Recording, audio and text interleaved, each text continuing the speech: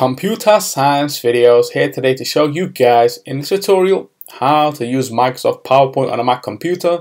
Tutorial 3, insert text into your presentation.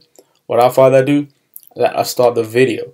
So in this tutorial, you need to have access to a Mac computer, the desktop application, Microsoft PowerPoint. So can I go down to the dock, go to Launchpad, go to Mac Office, go to Microsoft PowerPoint, and then go to Open on my Mac and go to Documents, the folder that's called PowerPoint. Click on work.pptx. Let's just wait for that to load. Let's go full screen. And now to insert text into the PowerPoint presentation, we can click to add title.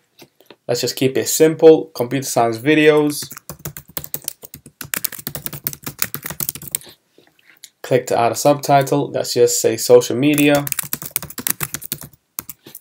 And there you go. So that's how you add text into your PowerPoint presentation. If we wish to, we can change the font type, the size, but all that's for another video. So we can now Command S to save. The PowerPoint presentation has now been saved. If we quit Microsoft PowerPoint, go all the way down to the dock, go to Finder, go to Documents, navigate to the folder called PowerPoint which we made, go to Work, and there we go. We can pick off from where we left off from. So we can now quit PowerPoint. And so that's it for this video. I'll see you guys in my next tutorial. Thanks for now.